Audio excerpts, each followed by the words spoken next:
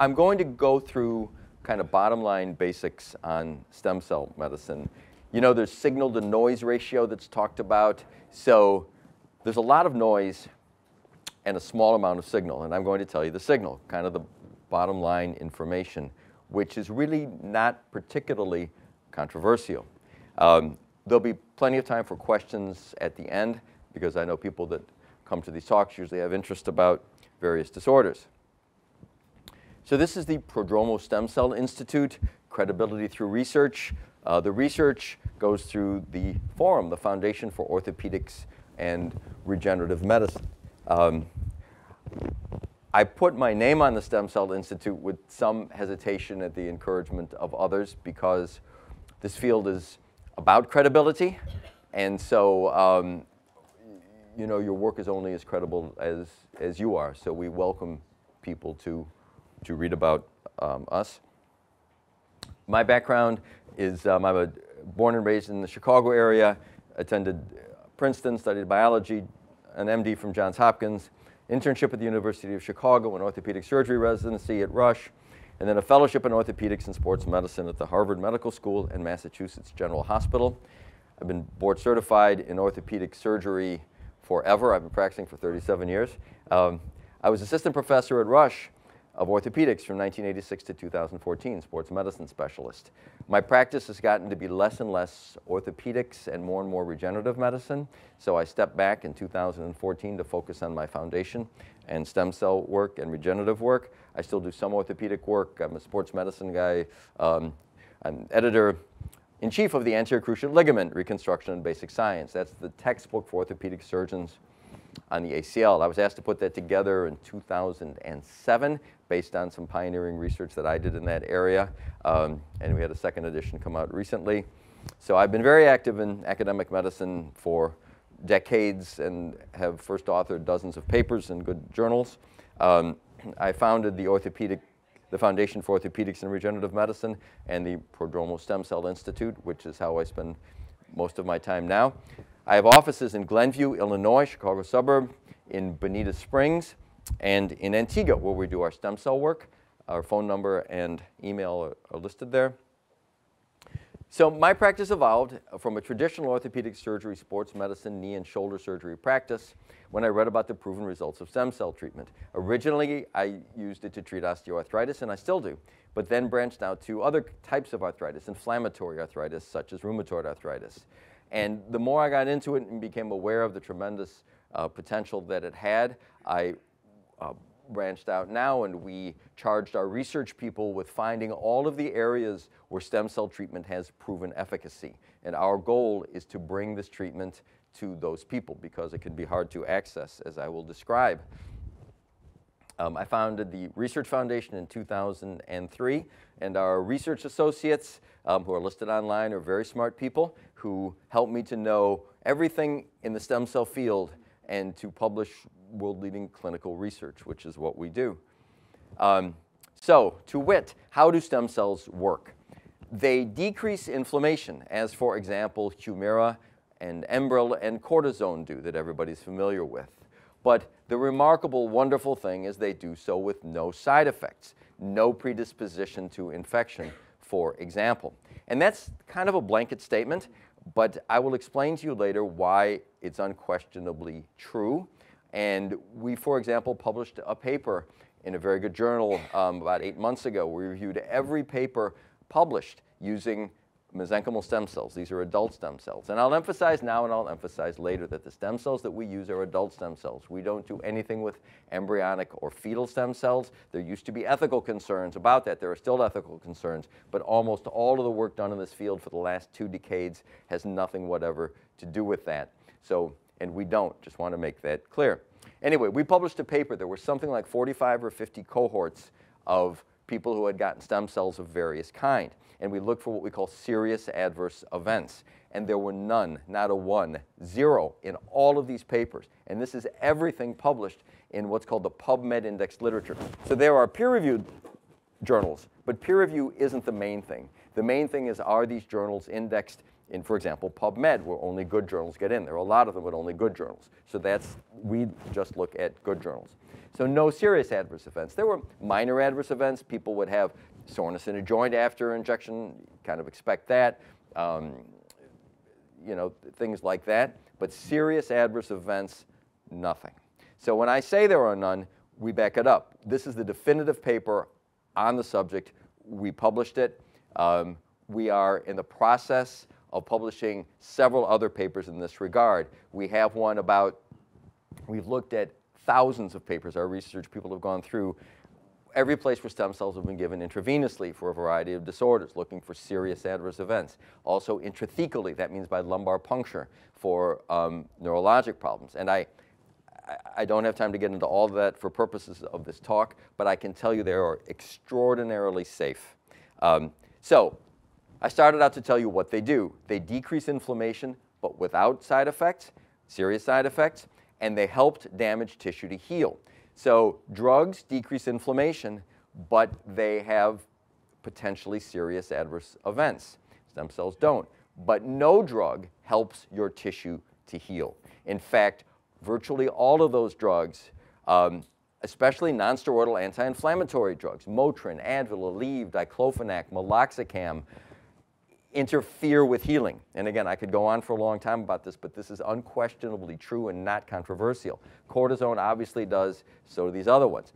Mesenchymal stem cells actually help you to heal. No drug does this. Mother Nature does this. All we're doing is helping Mother Nature help you. So disorders where stem cells have shown proven efficacy. We now have something like 30 protocols on clinicaltrials.gov. These are all areas where stem cells have shown some efficacy, and it's variable. We are not interested in being the first to try stem cells on a wing and a prayer. We're interested in finding areas where there is at least some proven efficacy and then studying it and making it available to people. So I'm going to go over a list here. We have a few patient testimonials along the way. So osteoarthritis. When I was canvassing the audience, many people here were interested in osteoarthritis of various areas, from knees to spines and whatnot. So I say osteoarthritis instead of joint replacement. We do studies. We study also platelet-rich plasma. We have the biggest papers that exist on platelet-rich plasma. We just had one accepted for a worldwide meeting. International Cartilage Repair Society, one of the best meetings in the world. 580 knees, 3 to 7 year follow-up. Nobody has anywhere near that many knees, anywhere near that length of follow-up. And I will tell you, and the stem cells work even better, that 3/4 of the people, this is beyond 3 years, did not need joint replacements. Even the bone-on-bone people was about 2/3 of them. So we use stem cells, we use PRP, we use hyaluronic acid. We do a lot of work with nutritional supplements, which again, I don't have time to get into tonight. But with that paradigm, a majority of the people that we see that have been told they need joint replacements wind up not needing them. Now, you know, maybe that won't go for 30 years, but we have people with horrific looking joints, older people, and our results are good. It's just that our field and the healthcare system has sort of gotten away from the idea of exploring ways to make joints heal. Joint replacements are wonderful things in the right people, not so wonderful sometimes, and the system has gotten oriented that way, and that's great. I used to do them myself years ago. But if your goal is to try to get the joints to heal, not healing like you're 17, but heal to where you can be functional and avoid drugs, results are very good. Anyway, here is a patient. This is Mary. We're going to show you. It's a couple of minutes long. I was diagnosed with bilateral arthritis and spoke with several excellent doctors here in Naples, but was never given a good option in terms of treatment other than let me know when you need surgery. I have a wonderful trainer who kept encouraging me to look into stem cell therapy because he knew of so many athletes that had benefited from that. And none of the surgeons, again, that I spoke with previously had even mentioned that option. And I was fortunate enough to have a friend who had had a PRP injection from Dr. Prodromos. And she said, I know he does stem cell treatments. And I was very fortunate, called Dr. Prodromos. He was going to be in town in the next couple of weeks, and I was able to get in to see him. The difference in the treatments of stem cell in the United States versus outside is that they can be, you can receive many more stem cells and it can be much more effective. So Dr. Prodromos gave me the option of going out of the country to have the stem cell treatment, which we did. The procedure was very smooth operation. It was, I wouldn't call it painful. It was maybe a little uncomfortable, but it was a fairly easy treatment process, which was very nice. The recovery time was minimal. I took it easy for the first week, and then after that I gradually was able to just ease myself back into my activities, which involved workouts, golf, everyday activities, as I felt comfortable doing that. It's been about six full months now since my treatment, so I think I'm at a full benefit from this point from the treatment. So totally different from prior to the treatment. I played golf this morning, shot a 79. I can play golf as often as I want without any pain or discomfort, which is incredible. I easily get through my workouts now. They were more of a grind in terms of trying to find positions where I could do things and not feel pain. Stem cell therapy is life-changing. The research that Dr. Prodromos is doing is extraordinary. He is certainly changed my life, and I'm sure many others who I haven't had the opportunity to meet. Please call 847-699-6810 or email at care@thepsci.com. Probably don't look at x-rays every day, but we put the x-ray up there. It doesn't get any worse. Hers was bone on bone, bone spurs. She had almost no motion in her shoulder when I saw her, and she's got some more motion now, but the main thing is the pain. And shoulder replacements can be effective, but I will tell you they're overall less effective, or less reliably effective than hip and knee replacements. And if joint replacements go bad or if they wear out, there's usually not really a good path back. She had a great result. Most of our patients have good results. They're variable. And I didn't promise her that she would have no pain at all. I'm glad that she did, and I expect the results to last her a long time. It can be repeated later. You can do a booster with PRP, something like that. So that's osteoarthritis. We do all peripheral joints. So hips, knees, ankles, whatever. We have a huge database, so we have a pretty good idea of who we can help and who we can't. Even joints that are bone on bone and don't move in shoulders and knees tend to do well. I will tell you that hips that are bone on bone and don't move don't do well, and so I usually don't treat people. Sometimes with PRP you can quiet their pain a little. But again, we've got thousands of people, hands, pretty much you name it. So we're going in with an educated idea as to what we can do. The next on there is MS.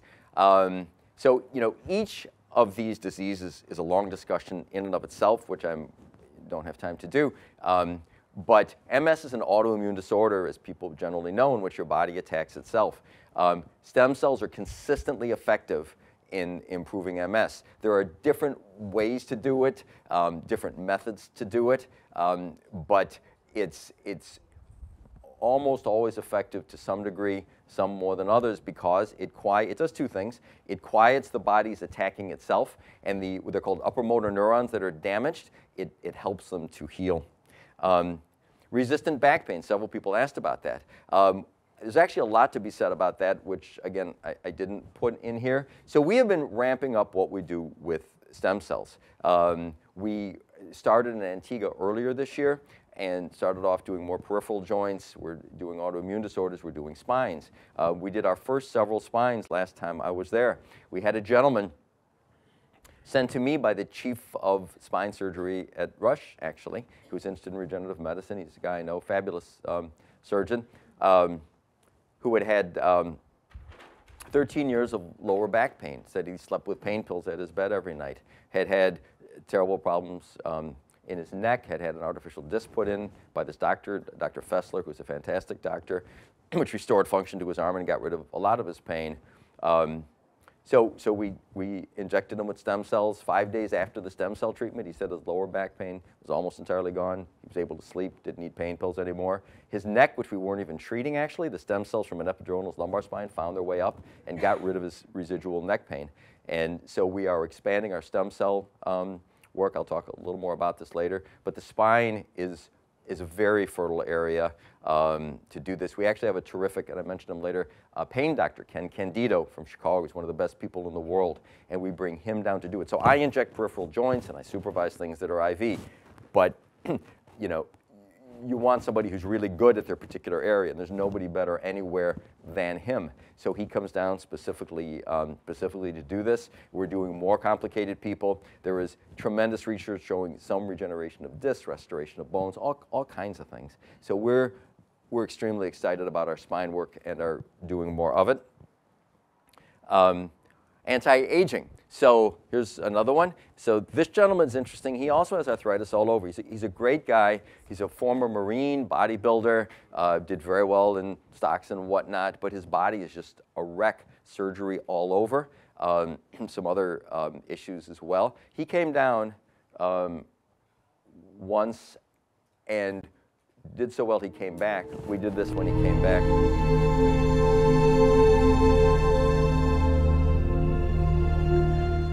I'm here, this is my second treatment.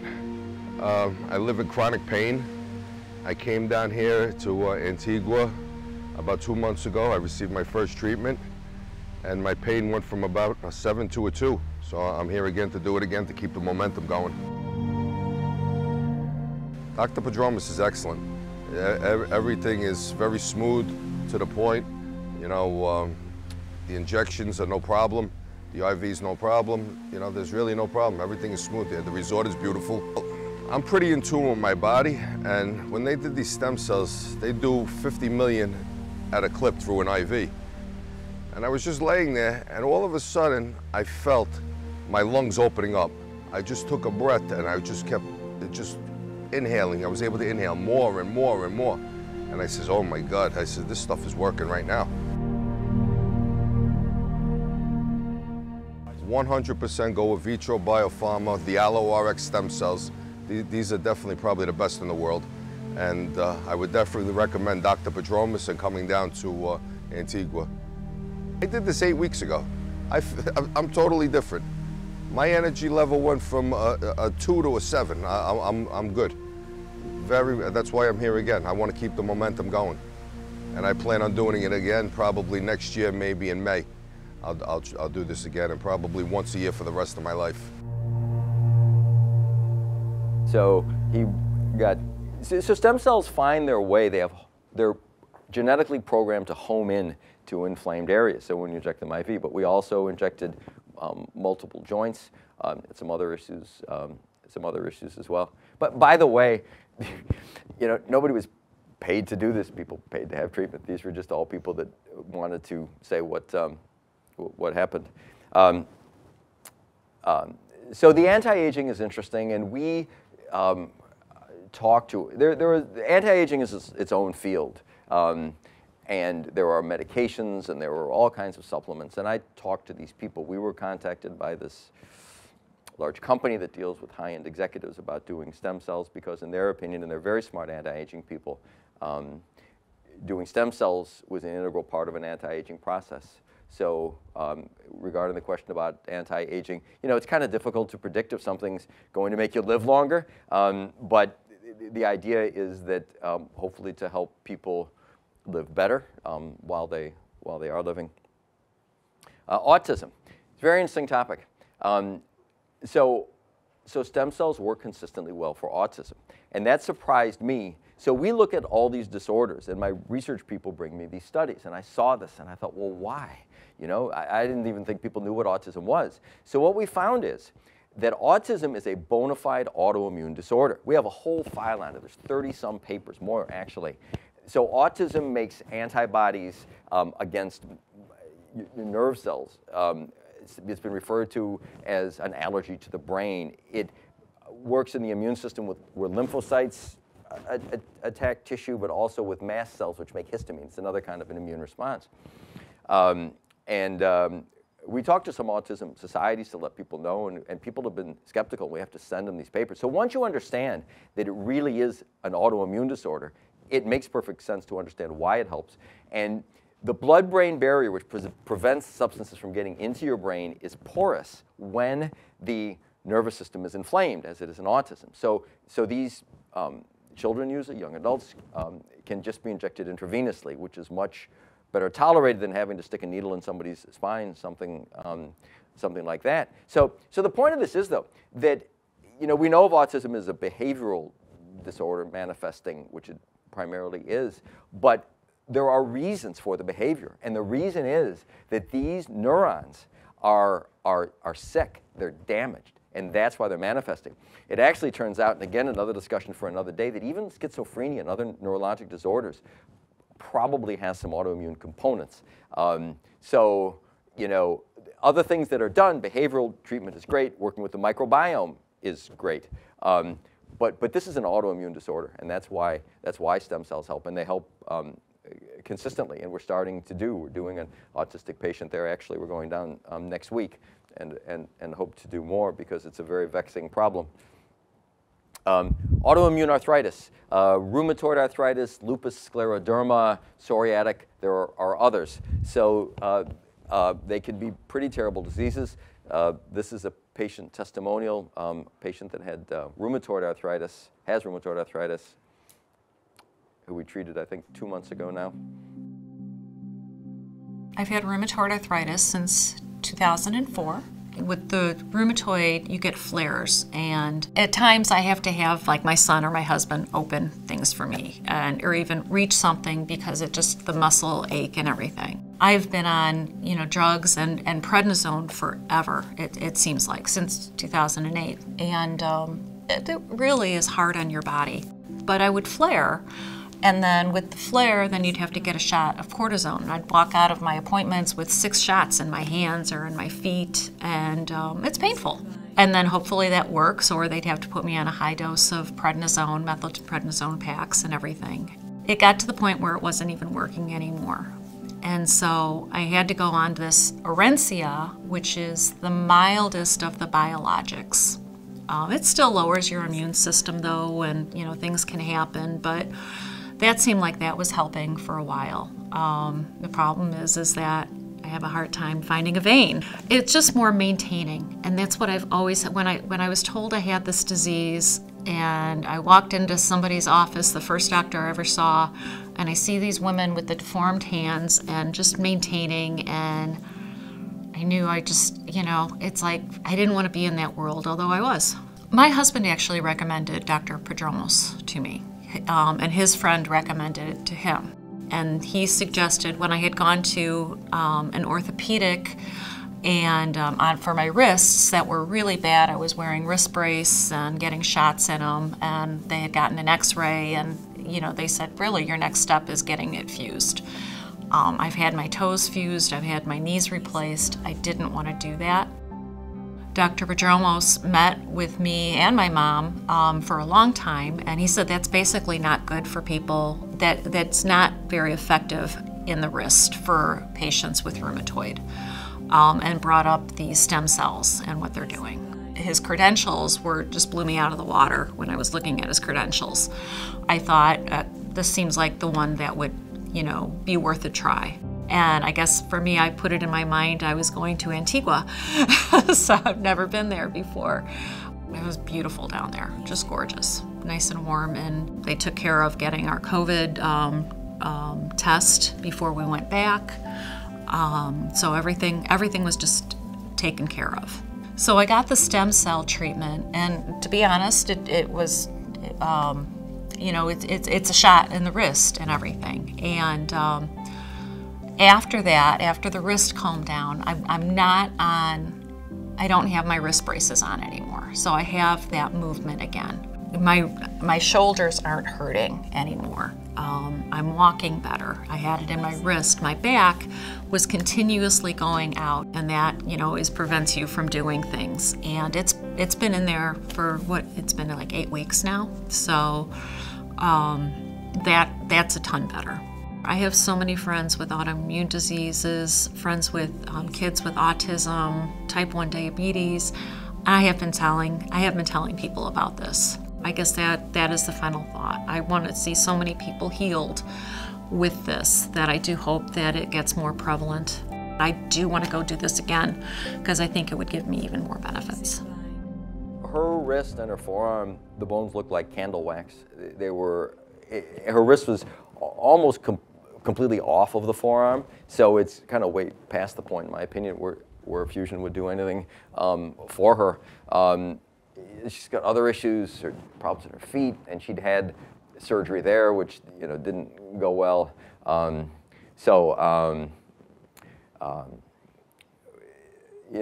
There's limitations to what can happen when you start taking high doses of these drugs. You can get side effects and whatnot. And again, it's a pretty remarkable thing.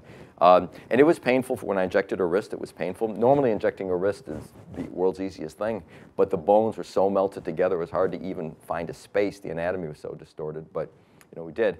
And so any kind of inflammatory arthropathy, they're called. And so rheumatoid, lupus scleroderma, any of these things, again, responses are variable, but it's not a shot in the dark. They're consistently effective, at least to a degree, and most of it probably from the intravenous, because these cells are programmed to find where the problem is. So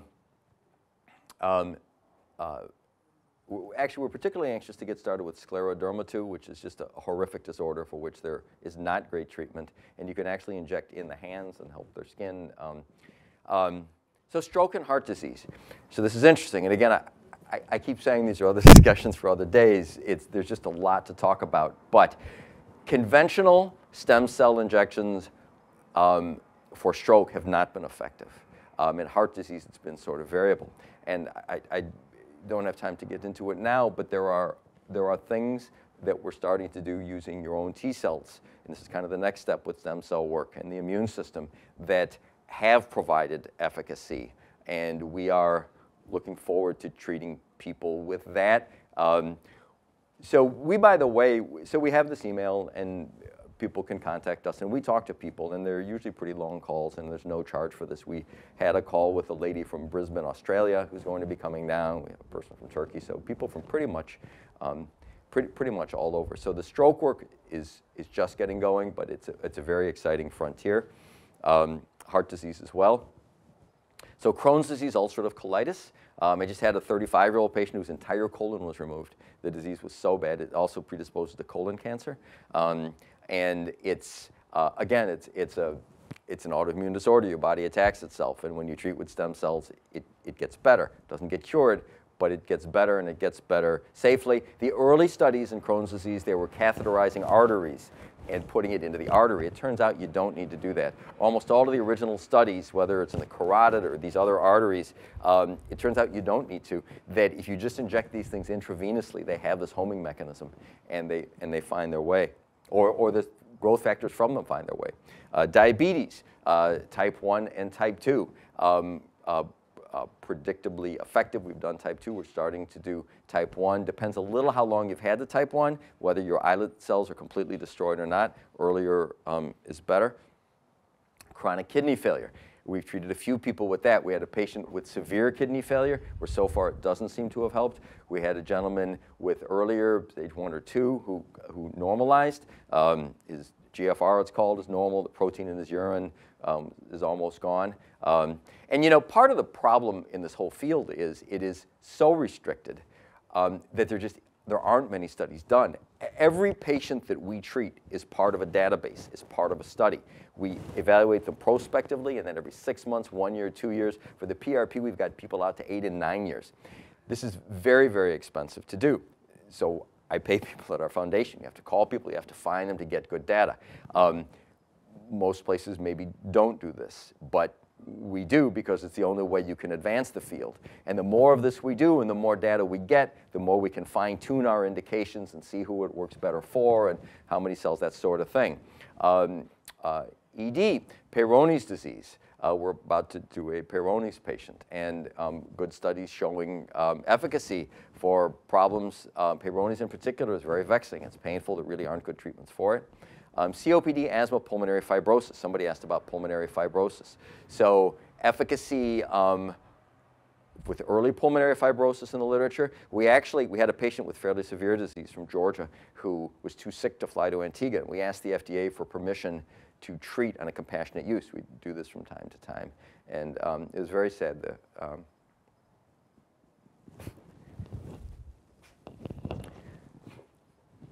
I'm sorry, we talked to this guy, and he went downhill and recently died before we could treat him. I don't know if we could have helped him, but maybe.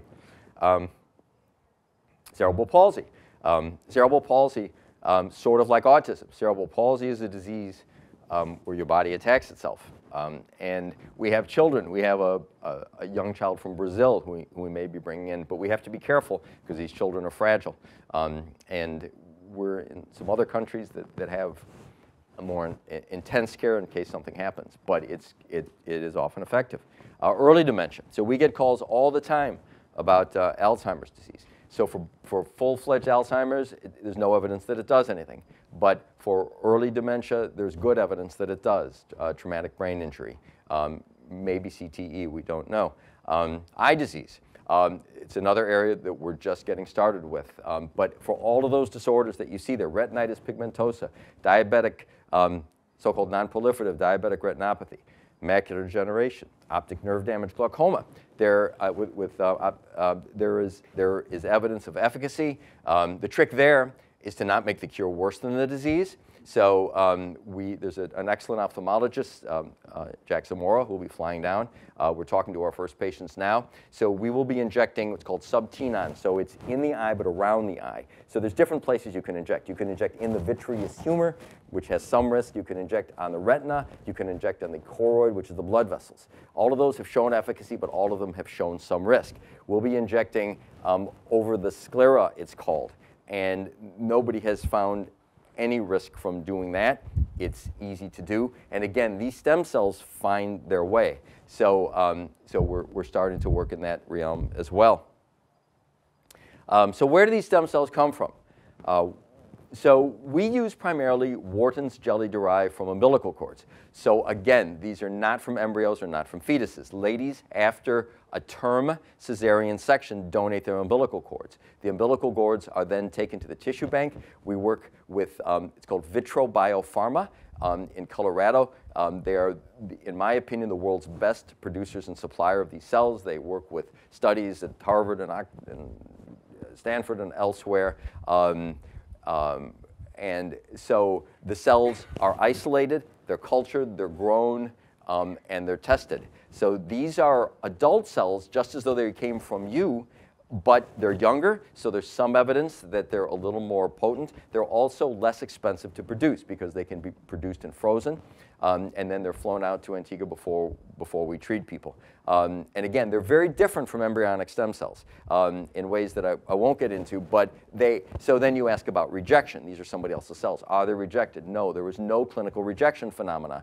Your body recognizes them as foreign, but there's called major histocompatibility, HLA-B2 antigens that cause rejection, and they don't have them.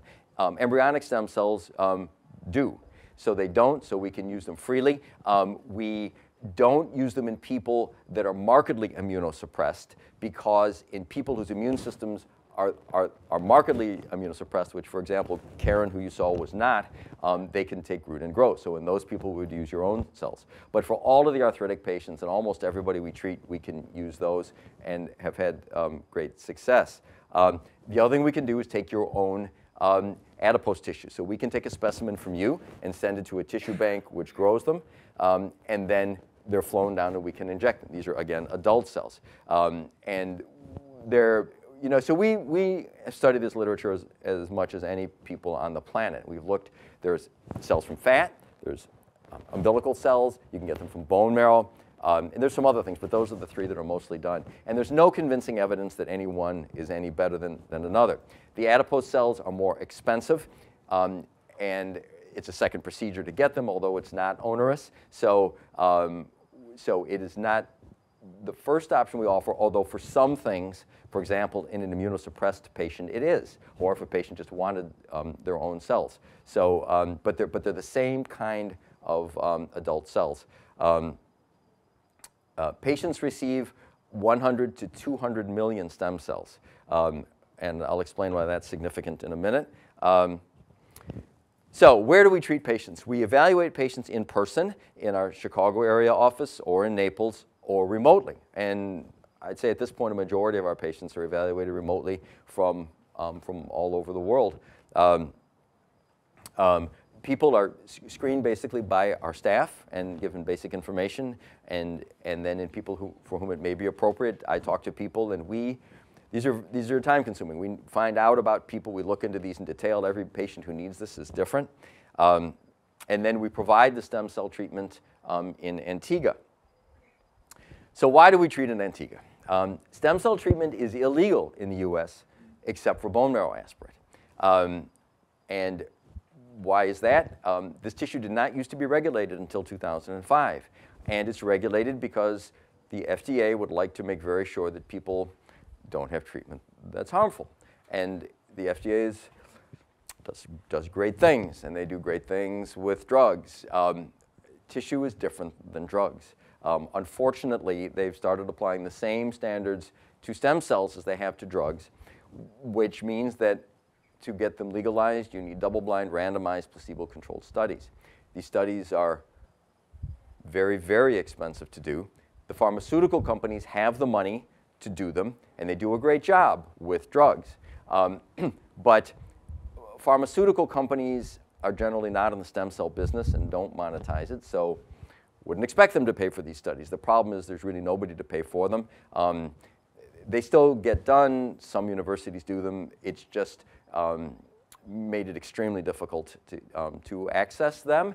And many of us thought that they would become more legalized here, but it sort of hasn't happened.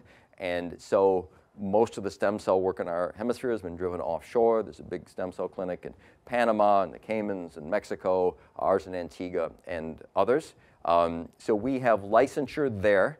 And because we can use a stem cell registered bank, which Vitro Biopharma is, and it's a wonderful clinic. But that's why we're in Antigua, is to bring this this treatment to people. We're at a clinic there with a wonderful doctor. Dr. Joseph John is his name. He was a native Antiguan. He went to Columbia, did a medical school, did a residency in New York, another one at Yale, and was called back by the Antiguan government 25 years ago or so to modernize their health system. He supervised the building of their public hospital. He started their medical school. He's a fantastic doctor. He was just knighted by the British Commonwealth about 2 months ago for his work by an act of Parliament. So it's a wonderful state-of-the-art clinic, and it's the right place to be. We have licensure, so we just want to be able to deliver high-quality care, and we can do it there. So what is legal in the United States? Bone marrow aspirate is legal. You can stick a trocar in bone, take bone marrow aspirate out. But the FDA does not let us concentrate the cells. So what that means is that for 100 cc's of bone marrow, for example, you can get maybe 100,000 stem cells, maybe a few more. There are other cells, many other cells, but bone marrow is less than 0.1% of the cells in this bone marrow aspirate. So most of these treatments will inject perhaps 100,000 stem cells, maybe even 200,000, maybe only 50,000, whereas we're injecting 100 million or more. And we have canvassed the literature. For example, the paper that I referenced earlier on arthritis, we included in their bone marrow aspirate treatment for arthritis, and there was a qualitative difference between bone marrow aspirate efficacy and stem cell efficacy. And for orthopedic applications in general, bone marrow aspirate has not been effective. It is effective for fractures that don't heal, but used in conjunction with joint replacements, used for arthritis, used for rotator cuff disorders, there are abundant papers showing that it just isn't consistently effective. There are some places, there was a doctor who has done some work in the eye and actually has had some success. So not to say that it can never work, but because it is so limited, they're not just stem cells and there are so few of them, maybe you wouldn't expect it to work as well, and it doesn't. So it puts a tremendous restriction on what can be done in the United States. So if you were told you had stem cell treatment but did not have a trocar inserted into a pelvic bone, you either were scammed or you received illegal treatment. And both take place a lot in the United States. And we get people all the time who have been told they had treatment that was stem cell treatment that really wasn't.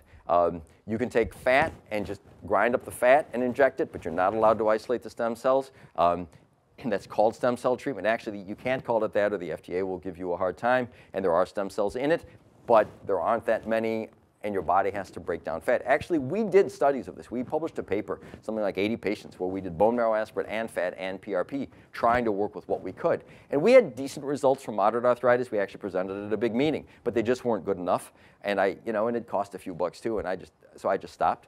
And then we got more serious about doing what we knew does work. By the way, where do these studies come from? Most of them now, the best ones come from China, Korea, some other random places where they kind of foster this kind of work. And I said you were either scammed or received illegal treatment unless you were part of one of the small FDA stem cell trials. And they do exist, but they're very small and they're very hard to get into. And there just aren't many of them, and they usually have placebo arms as well. So, Antigua, I was just describing, it's, we're there for the medical reasons, and it's a beautiful and safe venue to go to. So, I've said before that it's safe. So you have to think about it from this perspective. There is just an awful lot of misinformation out there, and I have seen well-intended directives, documents, statements from government entities, from companies, saying, boy, you really have to be careful. And you do have to be careful.